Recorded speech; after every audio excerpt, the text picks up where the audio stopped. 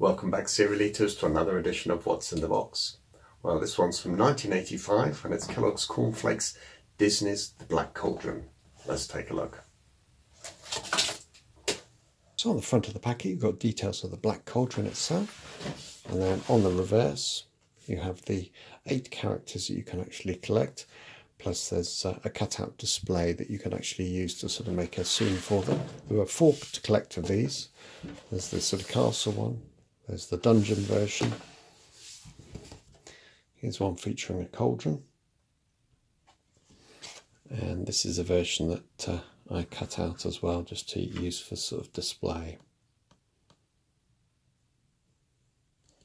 The figures came in 4 different colours, but this is the green set, and you'll see that they came in these sort of see-through bags.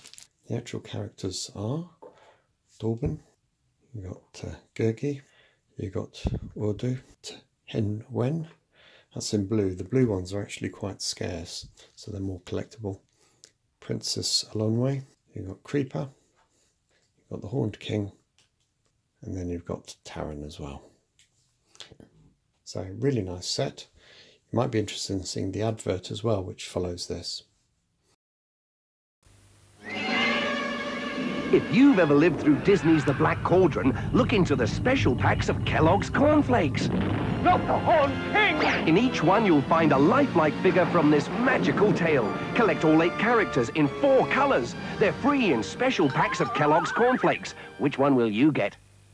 If you want to see more about this and other offers, please go to my website, cerealoffers.com, go to Kellogg's, then Cornflakes.